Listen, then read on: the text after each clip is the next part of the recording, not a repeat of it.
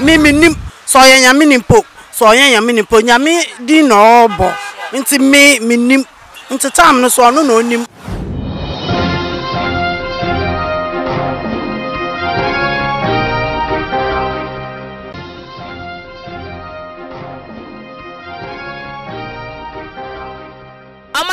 For me, my be around by the mobile on my channel, so me dinner ne fear gold. Then me wo Mala market. I where me tia nature send me pia bonti mini studio. Here casa a try for me benku mini fana. Nature send me wa bonti wa Mala market. Now in come ben na me de bram efi Mala market. And na yeti mountain so. Yeah papa Rev Obofuor I APC. So for paying papa or dano, and dra, a yaquesia day, yes, in a hene, ever and can memoha, a botiano, yamano and coswahene, ever botiano, ebe, and a gana for be abisa, a casa sanka or so for them, anke dene and hinie, na a day, and a Australia buffer, obey ever disco. Na ya see won egu Ghana mountain so ya pe Ghana for adwen kire e wo o madwen e wo se ahini na ye de ama e Rev Obofuor no so waje atumu no o madwen kire no ne senti ka me ho ne bo wura adwanim ye nche Ghana for adwen kire e wo ensem e ho I be some company. They dealers in all type of ties. Caterpillar ties, truck ties, private cars, that's 4-wheel ties, and saloon cars. The ties are very valid. If you Bremen, Germany,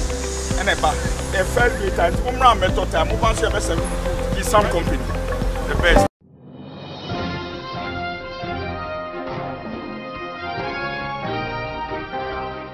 For na hini you dream was saying. But it's super work at Santignore. Na Santignore na will botiano. Naturally, sir, what transfer ni papa power. Pania be a failure like 70. Wow. And okay, show me your friend, and I tell you who you are. Wow. Ain't it? And I tell you what transfer only papa power.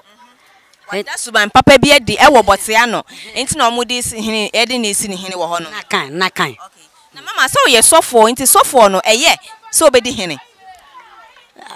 sir or di nyankopon asem no be kita kro ni ye o di nyame asem no be kita kro ni ti e be ma kro na timi akosa na se bi etisa kro no be se bibi bakro betumi afre wo ma wie gan na tue ona ejemba mi yeteshini e suba no ha wole no okeno komba no sofoni sane chebie kebie ne ejoy e womenanga e ke jo mai ke man ya hia gidi beche da baby je suban no awole no olenye kala ke no sofwe po shegbe e sabot ano ma e hia me fine tomo egbon mo cho no ayesu ke no fe ho onyame o fe o ham no ehia ma ojogba koni ma ya hia koni legbe me pok ba nya me fe life is like asantinyo na awole manche ye botiano anako ekupin allo medase mama medase papa no me say Gary all colors and we say mama Evelyn Mate eya no aba na nchen sure no abeto Gary in ye frying one in ye drying one in ye coffee echo she mo enye ba pe me ya ko so fo ake ashan fole han le we ba pe go so ene na menu abe man so e wo me nchen ye ne no esin etoa enkomode so eja me mo akwa abade ba o my channel so. Yeah, madam. All right. Daddy mpacho yen papa Rev Obofuor na henie ya ye de amanu yi waje nkire e wo ho de san as osofo a wasan age ahene atum se oba bedi hene no waje nkire wo ho ne san Oh, to media make say ye ena anye enu nko aso na oye sofo a wo mo de na wasan yiso na say chief nti o hwe Ghana ampemfo na bebre na ebi mu ye chief wasanso ye asofofo nti enu ani se ekro no de ahye ni sase onru no obewu ni ya emasomdwe bia emba wo botiano ya nti mebo na baso so for na onje ndi se sa ahine ya ye de amaye papa yi ebetimi ama enyamesom na osom na na asofodie no ebetimi ate abafam. Oh, that be it can be possible. yewo ahindim embra ne yewo what do you call it nyamesonso embra see message ben award my papa Rev Obofuor. Oh, me congratulate no enti ye bon pass ya ma no na nyameso o ma ni nche na enisu ade hu bia o nenisu na o ma ni blame successfully yeah. Enisu ade bia hu bia eye Rev Obofuor ewo enti a wo dey accept sa ahini no on de ne pai bo ne se erade e ma ne embrem ma no ye gu so ai ne na mu enti ba o man channel mami daddy yen hwe Rev Obofuor na hini na ye de ama no sesi ase botia no enkoso ahene no ene ne asofodie no ugi di se eye se sofo ode ne ho rewra ahensan mu okay won say nyame frɛ na ebia wa ugi di se obetima ya se unji ndi so a na nyame adwuma no nko na obeya wo ho nanka wa ye nyame adwuma no nko a nanka wetimenya hoden de aye nyame adwuma no because sese no ka se o san koye o chieftaincy na ewo yakopon adwuma ho nti no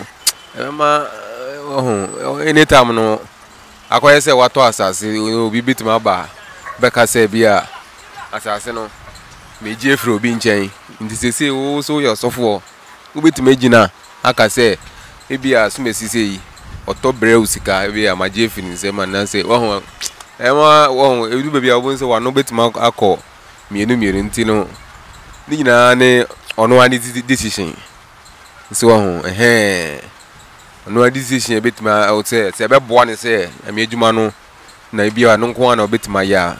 so betima ya ni tu no so a wo ni nyina agina ono ankasa so wo se na nyame be ma wa hoden a obetimi de agina ya sa de no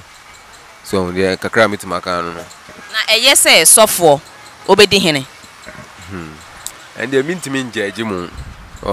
yeah but ni nyina ne ahoden anyame be ma wa wo detimi de aye sa de no so yeah that's ni nyina ne ahoden anyame de be ma wa obetimi de aye adwuma no adwuma ne de o kan se obeya obeye ne mom ehia ahoden yeguso ane na mu de me akwa aba yeah so Rev Obofuor ene na hensam yi man de wadwen kire wo ho ne sei o me dem adwen kire de Christosum ne abosone ma de ene no emmo abra ntime me de menti ase because na Obofuor na me penasem me hwe de we a wo ya asore ne se ne wo ya ne niam manage no ho metimi hwe but ahindie na wo kwakodi ne de amasese no me hunu tutu ensem fata ama ujidie na wo ni mu se sofo na mana ba fam na se bi oh say dem jide free ni mumum because ewi ase de Bible say mfa kasa de makasa obe nyuna na oye nyuna obe hia na aye hye na adenti na osofo mu ase mekwakudi hene enye papa enye nti ujidi se onfa eye asoresem no ento ho na onkodi hene na se on resign ahene na wa accept kwa onjai oh sese no once wanya kodi hene na yetwa odwane na asefo wana na asene ade ne de ebeye de anka ebia wondi ne hene no mfa nyamedwuma no ento baabi madwen kire no se beya eya onji ne hene no mfa nyamesem no ento baabi because osofo mu a awakotena asem yetwa moja gu na so ne ade de enhyeda entwa kwan mu sa eye ni abema so na adwen kire no onso wadwen kire enesen fe wadwen kire bra yeguso ewa wadwen kire won nsem we hu enesen mbeda madwen kire se ahenie ne asofo sem the difference room they say we asofo no agya turu se ache wo hene wagya atum they say mu de na wofa minim de me so madwene na minim de se obefa enti say no so de ba koto nchai ada se they say so is wagye we na atum de de sofo no mu beto nchai na madwene so de sofo de na de eto nchai no kodi ne hene na asori nso ono na say na de o ono na ye founder ono na say na de eno so e be ye de afa de be afa say ono na asoro mafo no mu minim de asoroma for so be kan fa se don begu so aba asoro no se de akọ se ye se atwa dwan so gun na se ya mo agye atum eno so ye onso bible so ne sa de no so difference ye dey ewum ena they say no de ono aka sa begia se ono be fa se ono be de adwuma no eno so ofa because he won't me fa mienu nyina mo so se be du akosi de na wo so okọ ahemfie esa at the same time so be preach they say mu de na be fa So dem tell no. Did say betimi ama ni Kristo som na brase ana say ebe ma gidie na amafo wo ni mu no abafem. O ne nyina begina ga na so na sori mafo no so. Se be brase o se be koso e begina no aso. Se bia so be se o be si ache mu aya sa de na ebe ma na so na de akoso. E betimi sa ma na brase. Ko be bli betimi atwon ho o mu a mfi se bia sa de ne we ni twaka na difference na o mu no. Se be na brase kakra. Yeah. Me da say ebetimi ama eye ne nyamesom no abrase kakra ne nyina nso ejina na akasa Roma sansom ya ekoso wadwenkyere wo ho ne sen oh madwenkyere ni se oyo sofo a ese udi ulam ana ahemfo nsi no ahemfo nsem because as a sofo ogidi ni de ensesa wo don ko frafra ahemfo ne ma mu sa na se nyankopon no so no na si hene etu hene e wo bible ni mu sa nyame ene si hene ba wa wo abaye se ogidi ni de o nyame asem eka no ene ahemfo nsem no megedi se untumi nsum awura ne mu mienu e ma enye yie amagide na ewo ni mu no o jiri se Ghana fo betimi ada efia se ada out ne more ana se de megedi se Ghana fo bebre betumi akasa etia afa se ne jumadi bi enso ani ma Christ because of ahemfo nsem a wasade no abehye mu no ntina ma Ghana fo bebre betumi akasa etia na bebe nso ebisa say na say Rev Obofuor obi anim say oya asantini enti aden na nkranman mu ha e na oba bedi hene ojiri say sika e na ode ato no there ebe din say metumi akire say o discount na ato because me say me na me kire my dream found say me kwa no me nim say oya asantini by say the obeye di ayiwa there e ho there metumi kire on kan obebre hode ontimi enche nka bebre na anka esiden na poncheni ekwawi ni meko na boa eye eti hu fifire enti ensem akoye deja wonso wadwenche enisen yeguso ane mu wo hwemi anado comment na aba se kama na do wadwenchere etimi ede aba na nyina yetimi abomu de asom omai Ghana yeguso ane mu ebe ma memo akwa ababa omai channels mesumi mawamo meda se eye papa Rev Obofuor na hinsem a wagye atumi ma ohim pop osofu mu a yes ne hene amanaje atumi no wadwenkyere wo ho ne sen eye enemre se yesi obi hine a enti se titimre mu no na titimre mu no ohene se o hwe bible mu ohene tumi ye osofo se o hwe David na o ye osofo o sa ye udifo nanso yesi nyamisi ni ohene but se o hwe niam a ekoso in this our 21st century no enti se in the olden days because akwa say yesi wo hini a o say unfa abosonsom but in those days it wasn't like that. In those days when they elect you as a king, you have all the right to go in the presence of God. You have everything, but now in our days it is not. It is not. So do you think say Rev Obofuor ni position here what taking no e betimi akose ne Christianity? Yes, e betimi akose ne Christianity in such a way that say ye di asem eba ahimfia e wo say ohene wo ohene no untini mu bi na unkyere wadwen na unka asem no enti ebia ye di asem aba ahimfie ebia nkrofo so twen wo e wo asori dem enti between these two, how will you do it? How will you go about it? Now, you may have people that you have trained and impacted for them to be your subordinates, but there are some situations here osofu penny enye osofu afeina yasra nengo enti edi ebema onono. It will be a stressful thing to him. It will be a stressful thing to him. Do you think said this can cause some people to start on the doubting him as a man of God? Others may not, because if you check what is going on now in our system, they look at some qualities about someone for him to be elected. So others may say that, oh, since he has been elected, because he has been helping people, Obebua Sakrono. And others also may be saying that because he is a pastor, he shouldn't. So others may, but others may not. So what's your final say about this? As for me, my final say about that, I don't have much to say, but I don't know the reason why he accepted it. Maybe he may have heard something, maybe out of self-wish and self-willing, or maybe because of the way he has been sponsoring people,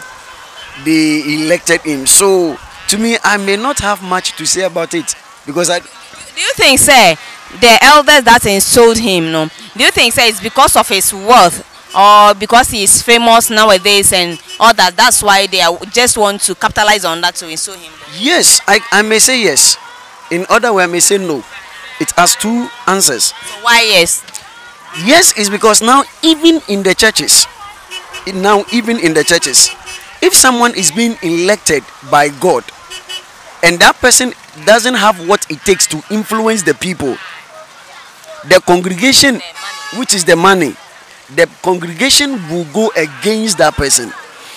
And it may be that maybe that person is being elected by God, but because financially he's not sounding well and he doesn't have what it takes to influence the people may reject him. But the one who is always supportive, when something happens, oh, when you call this person, is there, his presence is there. Even if he has a tough situation, he may still show up. So there are times our elders look at some qualities to elect leaders which is not according to God's own direction, but according to their self-wish. Now, the reason why I say no is this. It may be that maybe because he see himself, how he has been, you know, now when you see the social media, there is a lot of contemplation and, you know, so he want to have that one also on top of it so that they will know that after all, if you are dealing with me, be very careful because I'm a king. I can send people to come and chop off your head. So, you know, so there are times it is yes and no based on the answer. You think he might have accepted this position because of, say, he wanted the power? Is that what you mean? No, not that he wanted the power. He might have accepted it because he knows what he wants to do. Yeah, someone can give you this. If the person gives to you, the person is handling it to you. But it will based on your decision whether to accept it or to reject it. Now, when you accept it, you have the reason why you accept it. When you rejected it also, you have the reason why you rejected it. So in this case, unless you know his point of view before you can judge him. Now, he may say that in the olden days, a priest is a king. But we are not in the olden days, we are in the last days. And when you look at some of the traditions which have been practiced in the olden days, now in our system, it has turned into spirituality, into an idol worship. So just imagine, you a king, you a pastor, you are a king, you are a pastor. How are you going? Because as a king, you have to stand in to do traditional rites. Now, those traditional rites, when you check now in our system, it is not the same as in the olden days. What in the olden days, what has been practiced, now in our days, they've changed it into something else. So, just imagine you are a pastor, you are using the Bible. Are you going to kill an animal? Are you going to kill a fowl? Are you going to stand there and they will kill a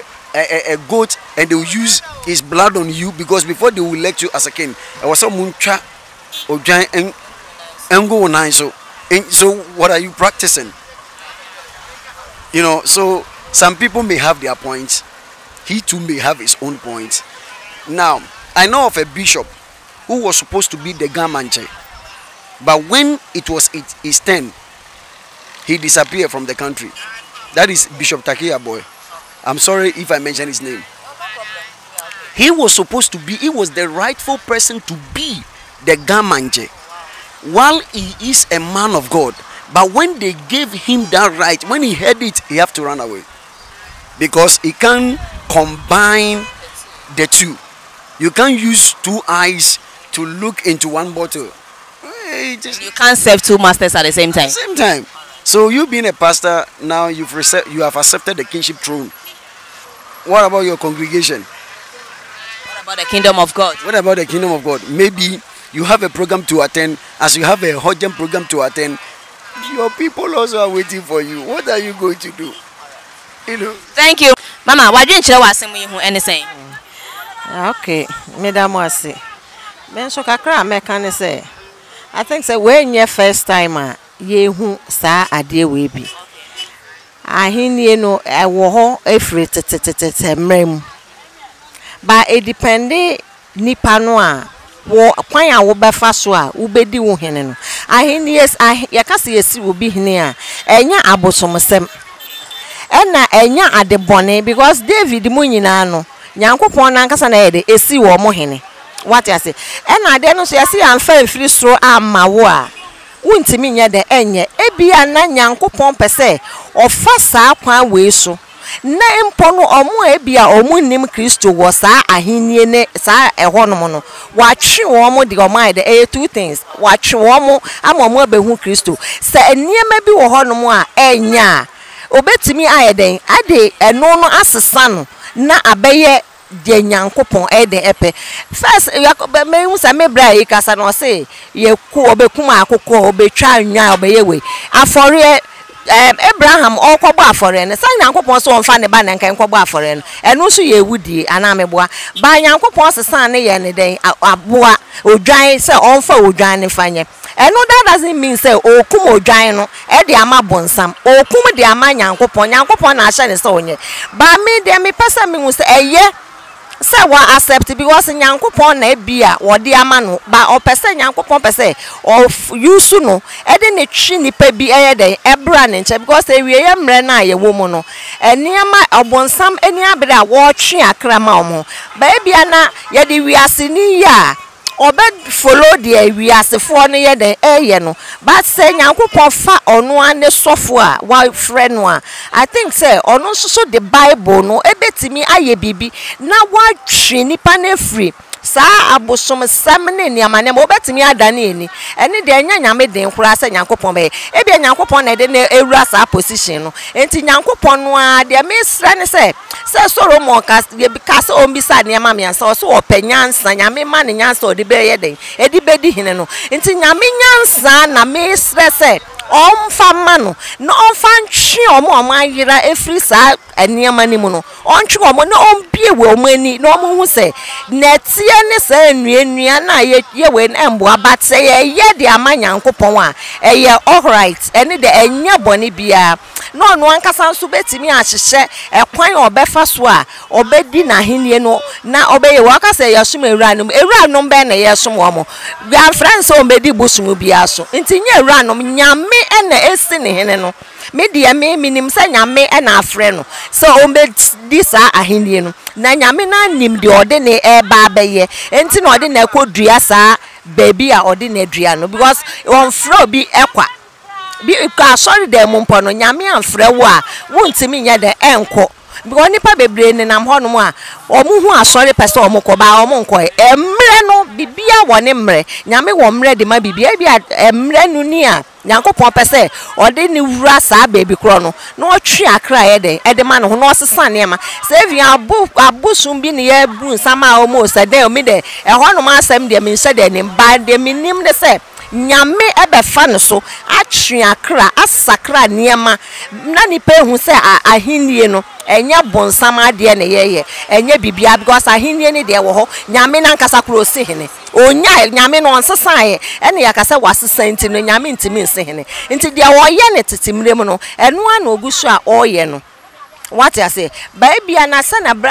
Obofuor no ne lifestyle sit me sometimes I am hwe no me follow no kakra bi sana osi ya na asore no e bia Nyankopon nim say sa ono no na betimi ayeden atwe nipa bi efri obeya ahenie na ama na ayefe ayete setitedie ni bi what at because ye ne asesen wiase yama wiase aye basa yama nieme bi aye basa ye bibia ho kire aye kwa abosom che ye kose ho ba Nyankopon no ben ye no ye yi nyame na sinchen ene ye di niema bi a emmoa ye chi eniema nkwa bi enim na ye di echiri ba me de minim bigide chem se Nyankopon be fa ono ne so na wasesa ahenie no enema bi omo de ahyehye ase ade bi a ensem fata se sankura no I fancy afore mpo no obebo a enye sane David ni Abraham mono abreso de na ye na mane fa ye abreso no ma nyame nyansa ne nyame ekwankyere no nyame nankasa indirect no se na obesi a obedi ehene no ba me think say nya bone say nyankopon be yi sofo say oni hene nyame bibi obeye bia no onim de enti a oye ansa na waye enti no nyankopon bibia no emmakwa nya nipa na di ni si so mde minim say nyame ene mre na aso say nyame de ne beye na nyame nso wo botai ni senti a ode na edi sa ahindi no say be ya obeye ne makam no wa twe akra omo ajira na omo dedan ewo sa side ho no nyame befa no so na wa twe omo nyina e de abam tenti me de me madwen kire no na nya bone nyame momu enka no ho no moa no no ontimi nya no twe akra emma nyankopon my channel ejo so me nuaba and a business the same enya kra yewom vegetables ne me say efe kama one pa enya small kra and mama yen hwe yen papa yen Rev Obofuor yes ne hene yen dra na se sofo na waje ahene atumu se obedi hene no waje nkire wo ho ene sen me madwe nkire na me nko amadwe nkire dia enka enye eto se adinti ameka se enye no ohene bie ni ho a unko nkonwadan enti once na we osofo no na unim se uko nkongwade ma ya abosomode no eni kwa se ye ka se yesi uhina obaja to ho so se ope me nkwa amadwe nkire ne dia nka enye eche se waja tum ne nkwa de baomes nkongwada no obeye na mande amano na amande eni nyamesom no ense nti me madwe nkire se nka eni kwa se ohen no ogitum enti ujidi say no betimi ama eye Christopher bebre na Ghana for bebre adult ne say onye sofo papa ana say waba sliding no kura obi betumi aka say onye sofo papa e kire say me kuro mo obi ye sofo saa o ka say onkonkongwade mo mo ka say onkonkongwade mu dia wo mu betunu enti okọ by force enti wo betumi akọ bompa wo abosomdem na wo wi a asa be fa Bible asa be kan yame asa ma kira amansa dia enene mfa me nko amadwe nkire ne na se yesi nyankopon so no na etu hene e no si hene enti se nyankopon si hene dia so betimi de ne sofo nso si hene nyame ma ahindi na wenya no Bible na ekura no edi muchi ahindi no bibia betwem nyankopon na asem na ebetim ho da enti nka baby ofa ne de nka wafa baby papa baby odi afa ne de ho de ye ono ankasa ne ni nyankopon ase mimi ntumi njaje ne se waya boni anase ba mi ye mi na mi yo sofo ne dia nka hindi no enye ma me se meye uji di se ye ni sika nti na ya fa ne se ombedi sa ahene yi force ana ene da me gidi pa sane ebe ya wo ye bibia obetume yi bibi wo fi ma me ye mon komo kakra ne me mutu sen enye kra ye wo musa de si ade ya nta de ene yakofa banche so be boye so wa ha anya agro ne se na bo mo so aya ma se ya de ba ye nto nti we su ni mi so de be yo mbe hie dua ya de ba sa ne ye ba hiem ebi na ya bobo na akugu ha ye wo ade na nya makede makede so ni mpamba mpo na ma beta de ama ye se ye wo mu ani mi se te ma pon mi kofie ma ba ha ma chebe 3 o'clock e be gina aza ye nta de nyame beye ebade wo ho ebeye aban so obeti ni ekoso nyina e wa ha na ma me ye mbisa say ye papa Rev Obofuor ahene ya waji say ye nsi ne ye waji atum so obedi hene na osan ye sofwe ma me eye eno so de why it is obi a wo se ye osofo ne se aso base ye de ahende ya no kwesa eni hosa wo yo sofo a wo yo sofo wo yo hene enti me be kai say o hwele sofo di no ye den ondi masema no no nyame no nje abosom se no be so di no yame nka nche no no se o ye na adwuma no enti be ka ye sre no o ye yame adwuma la Masa enti se ya waje atumu yin so obe ntumi sa nyame na frɛ no obosom na frɛ no nti on hwe ne ya medwuma na onye ya asam no no eno ana e pese ye ka dia me nua na ka eno ano no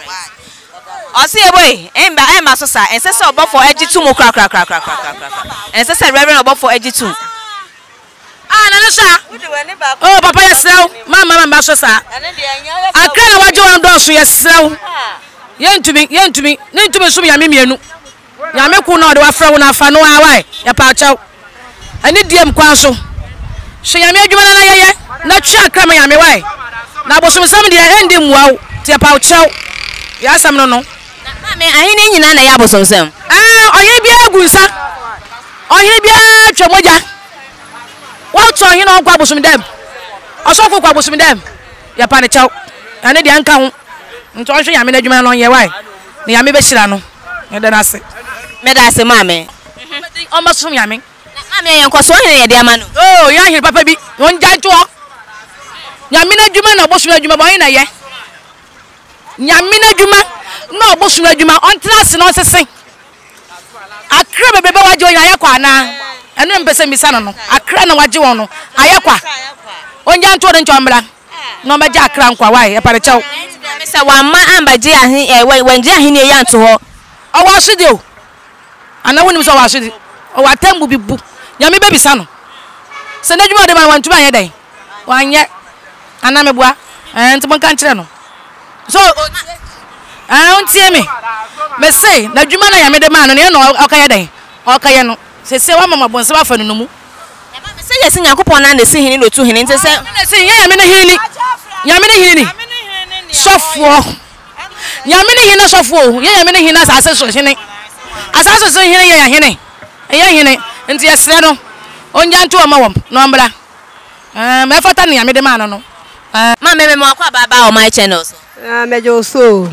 mama na ye papa Reverend Obofuor na hini ya ye de ama ne wadwen kire wo ho ene sen madwen kire mu se ahini de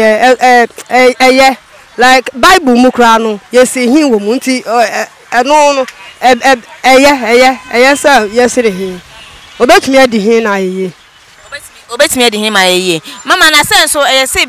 ahensam no eya na ya bosom sam a so ko nkonwadan mu kwasi ada wo se ko akwasi dae na nyina so wo so ko asori ene ade nti ade na obetumi ya fa no ni obe ya fa won se obehu sania obehu sania obe hyehyɛ eniama afa obehu sania ode eniama beto akwan mu se eniama bi ho se odwan twa mu ne ade no o mema mu enu nyina na ebe twitwa so ebe ma akoye medase mama medase no wadwen kire se oye nyame adwuma pa na se ahindie no so oye no kware mu dia ende anya bone mama no kware mu sesen no kware mu se on sa ahindie no bi mu de abosom na ade ye na bi mu so ho a mu de nyame nto no de ono nyame adwuma na oye nto pese obunu no kware mu nto no waje nkoso hene ato no so no ma mo jiri so betime de asori no asofudie no ene ahine no betime combine the two ekoba se ekwesi eda aso e wo se ye kwa hemfie ekodi akwesi dae a obegya asori aso ho no akwa akwesi ya na se obepon asori anso akwa akwesi dae me paacho so wo ma wo si no nkoso hen na wo nim so ye sofo ana me boa wo nim so ye sofo nti o ye sofo no so sande obekwa asori so wate ase nti ono no nkoso hen ne de ha ye en ha obi a jiri sum sa obetimi aye adwuma ne pa timi pa obetimi isi enkrabe na wo de ma eye Reverend Obofuor ni APC asafo nyame nsra no wo bibi papa bi maye nti yesu ye wo bibi papa bi ma no anti nkwaso hen ye no sheki wo dada why me ni pa wo na wo bejeje no ono no oye na djuma ono time no so anya me na ebebu na akonta obi abebu nti wo ntumi njaje se onya nyame nipa mimi nim so oye nyame nipo so oye nyame nipo nyame di no obo nti me nim nti time no so ono na onim kwan ofa so ya na asori no nti nyame na obebisa no medase mama o say wo ntimi emu aten nyame ene bu aten ne sentiment judgment na ofia na ba bi opena njeje ono so na dwenche no nti adwuma ne de o giditum say eye papa obetimi abo adwuma ne papa Bible kura ka say me ensum nyame mienu me ensum nyame na obi a odi ahene na o san idi sofo de and to me farmer ni yeye because ahene no anye ni nyina na omu de ne tin ahene no ye ni nyina na omu de ne tin ebiri mu ka moja na sa mo de na omu ka no so ye moja ho te awo Kristo mu enti sa wo Kristo ne na wo se akwedi akofo akonnwa enti me mfa enti me da me madwe no me ntintum because ye wo Yankopɔ se ye nsum ono nkuto because ye nyame yunkuni mo anya nyame fufuro nka no ho so atase enti se wo kɔ akodi ade a akonnwa no ahemfe bia bosum wo enti se wo kɔtena akonnwa no so akonnwa bia ye ka no moja na wo so wo ahende mu wo soro ahende mu enti se wo ahende mu na akofo akonnwa de a enti me nene mfa enti me so betra madwe ne sa ekundwa no nipa moja na abo moja ono no onya ne obi oye what you say enti ono na adwunkyere no me ne mfa okay all right what you say ekundwa no ya abo ekundwa na we nipa say yeku abo yeku moja yeku aponchewe enti nso all right forget anka don't ranka say there say wo ye sanka anka ye wo ye mbra ye ho say ye to asore ana ye bibi anka Bible ntumi improve say na man ye we ana man ye we ai because say wo bia ne de enti entumi na mfa enti me de me ntasem de me ntumi sa sa obiara ne de wo bo hono ma wo pene so obo hono ma on pene so eno nkire se ebe sa bibia na mom adwenche ne nyina ye de to aso se ebe yo mai Ghana ebe ye yie ne senti eguso ne na mu yenko endi amanfo adwe mo akwa aba ye na papa na wadaro ma ensem ayekoso Rev Obofuor ahini ya wede na odwen fa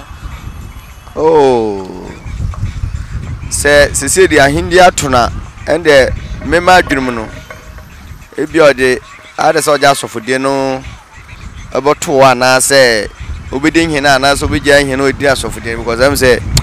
my junior I say boy black akra brasa and sasanka oji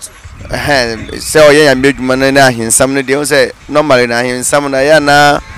eniam bebre wo mu yungu nsan ye sei nti say what is niam no fra Yakopon asam no dey na say ya boy black akra nti my junior sa na tie. All right. And now sense when Yankopon Bible na say Yankopon no na se hene e na otu hene nti nyame se hene dia so betimi afa ne sofo nso dia ye hene e na meje kakan no anya bone ba na me kan no say ahindie no traditional de e na Bible asam so nko nti niam bi wo ho a wontumi mfa mfra ya me asam na ye because Bible ni ngu nsa wom anase ntwe dwan ngo bi na so na bibisa nti na me kan sa no ono nso wetimi abo modern ahye na dwen eguso ane na mu kwa ba de ba o my channel so menu aba meje osu ma me yen papa Rev Obofuor ahini ensem a waje atumi ma me wadwen che ho ne sen waje atumu sesen se odi hini na asa dan ai de ono waje atumu se obedi hini na ma endra yesi ne hene e wo bote ano eho eni kura na asa dan me fuaso me ntiasie sesen okodi hini sesen debi ya uyo osofu ana meboa oyo osofu ana enya o Rev osofu ya uyo osofu edi na kire se ukopre sa konwa no ho ena sa konwa no so ya konwa bia yemfa nyamesumni tsa nyamanyama no ente ho sa manya kopon nti me na mama ntiasie yana me nkwa ma adwene de me mfuaso ma me na se Yakopon na si hene enti adan na wo ntiasie sa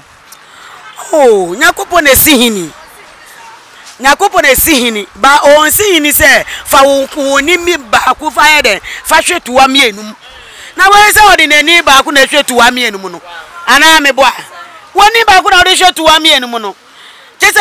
nyame afra wa wo ye na edwuma tembe na obesa anya akasa akoye se edwuma no ada minisa ni chese sei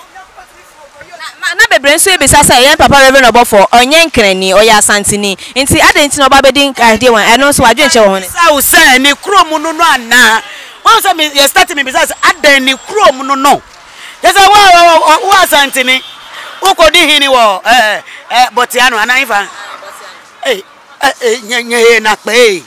o nyembomode wa dia nele dia beka ni se ja so kankran no no mi wieji dia na efetumo no koni gamani oni Ghana mani wo yo me mo fia mo fe no ni esumo ka o ya shika fie okoro no osumo fo wa no fe mo ko beni ba mobo ewo Obofuor no ni efi o lenwe fe because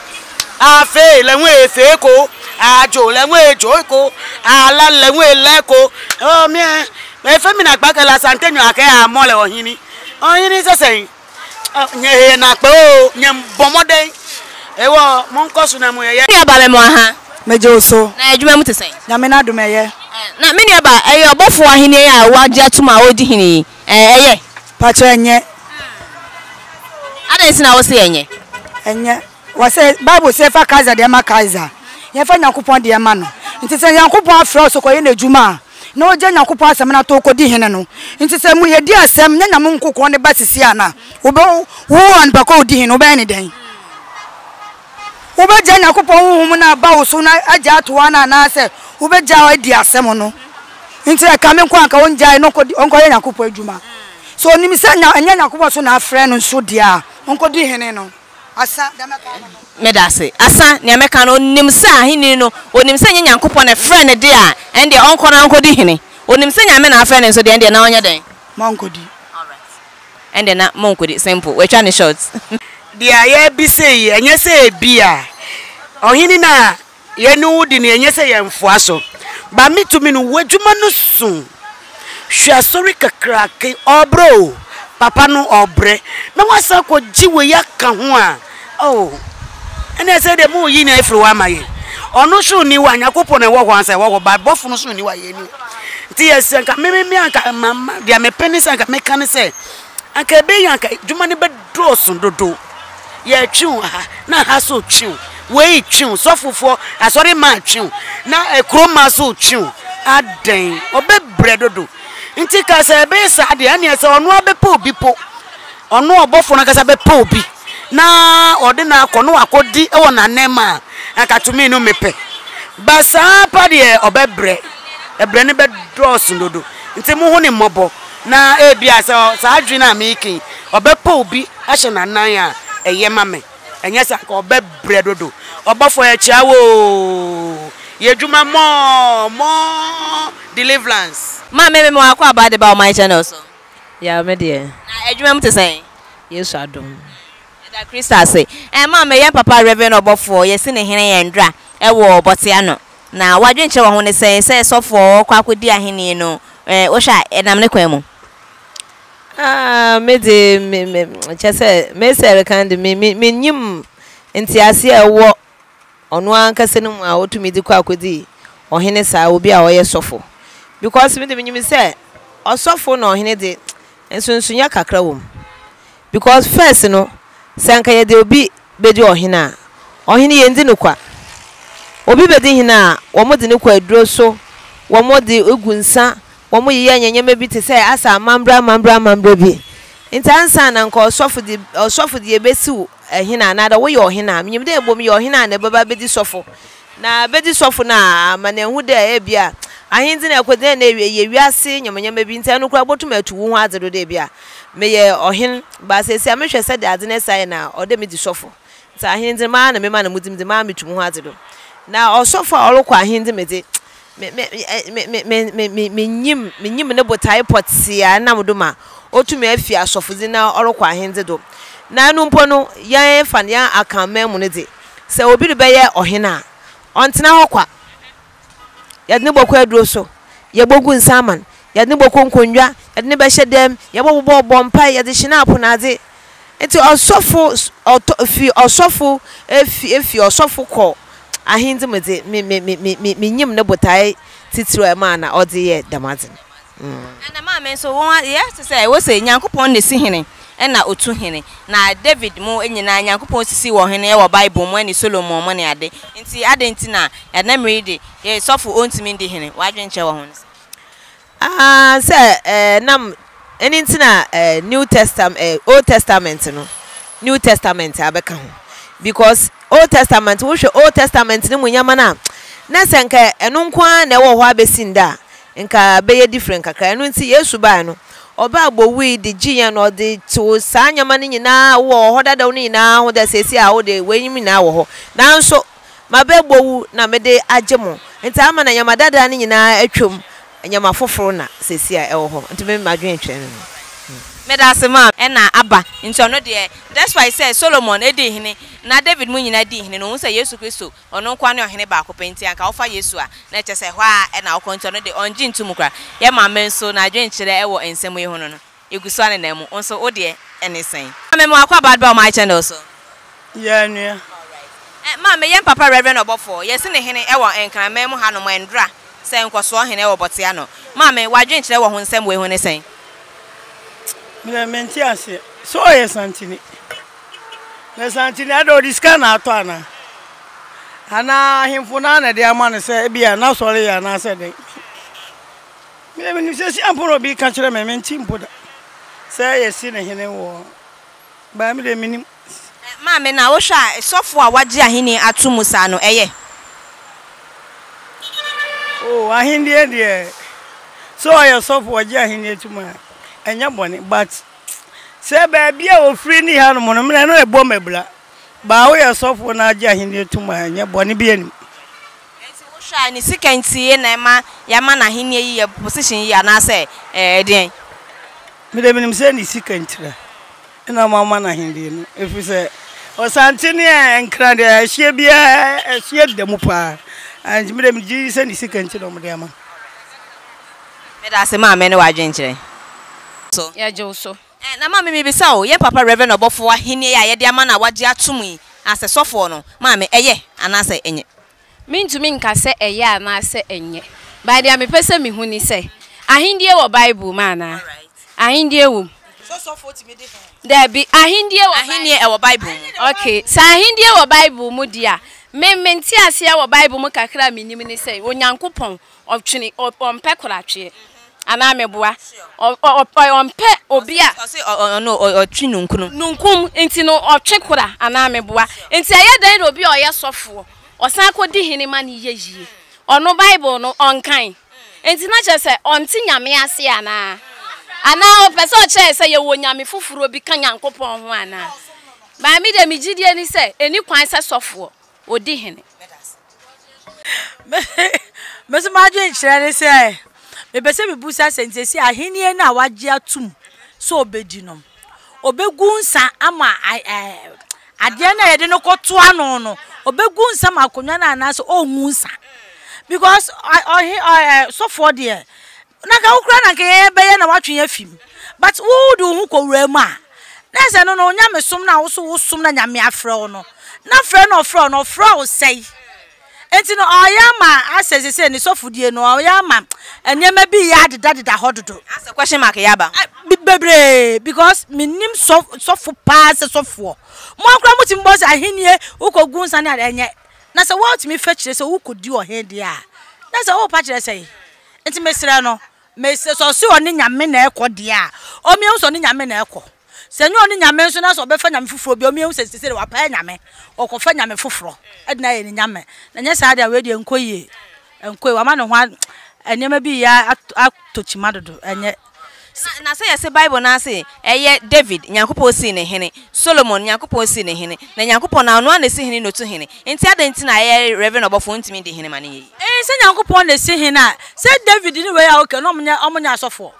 ana omunya asofo omama to mo se ya so mbosom omunya asofo se bebrega na ha se ye wa henfo ha se but ahen bi anya asofo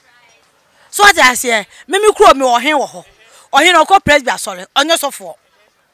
oye Kristo ni but onye asofo so what I say ento no kro ko asori na edu ba bi no hu se da bi se se ahenie no kro oye ayayi enti afa no hu nsa biem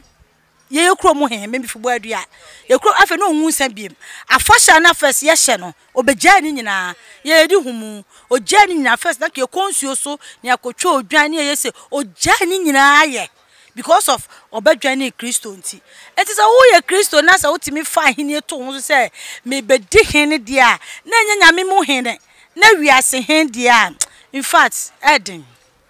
Eden pa bi krampa no so na hene na oba bedi no na ko no so pese odi no eye Kristo mu ono so ongunsan ongu obetimi aye oh say one said that was so say wo your hen die ohen bie ni ho a obeka se me di hen aye ngunsan ohen bie ni ho a obeka se me di hen na me ngunsan eno die enti menya possible sa say de oyo Kristo ni a wo so your sofo a wo fa Bible do to ho so no sa na obefa snap so ato ho so enti me mase obeka se me di hen me ngunsan da no die okasa ade a na oboa enti onyai na emoa no so free so obefa nyame o me so oni nyame na ekọ on fa nyame no ka se de afa mapa me ho achi me ne nyame nko biem se ma akodi he a o me ehu ye beta na chi ne wadi ne he ne o se so yo he obe na sori so me o se o ya na sori na ye bi ye kwa so hwe ma ya ba na ofa ne mienu de a na se no akasa na onim ne o ye wo wi ase adwen che ne se ye so wo yo sofo wa asolum enu anu no ehun ye se obesa akodi ehin wa abonti aka hu enye na mama say yes Nyankopon na on na si hene ono na si hene na otu hene enti adenti na eye sofo ontimi ndi ade ma nyeye etia nyame mra na etia nyame mra ubedi sofo di ubedi hinso di enu anu no ehin no so wudi a ohin no wudi a abosumsam ka ho na wo ye sofo na wo osofo ndi abosumsam no ma say kodi hina ka ho ene se ene unya ahima no nti me nso ma de nkyira no no endra yesi ne hene ewo botiano yamana hene ena wadi atu abusia yegusu ane na moya wo mala market anu ye ne yenua ba eba beto ye nkomodie ne so nua ba me mo akwa ba de ba o my channel